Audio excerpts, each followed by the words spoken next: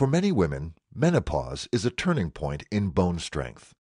Over time, it can lead to development of osteoporosis and increased risk for fractures. Osteoporosis results from an imbalance in bone remodeling.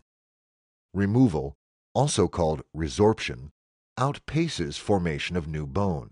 Before menopause, there is a relative balance between the removal of old bone by cells called osteoclasts and the formation of new bone by cells called osteoblasts.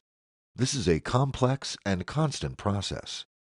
When estrogen levels decline, osteoclasts become overactive. They remove bone faster than it can be replaced.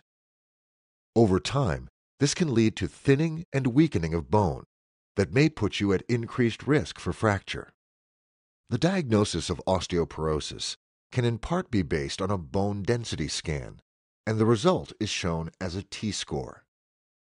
A T-score of less than or equal to negative 2.5 defines osteoporosis, and the lower the score, the higher the risk of fracture can be.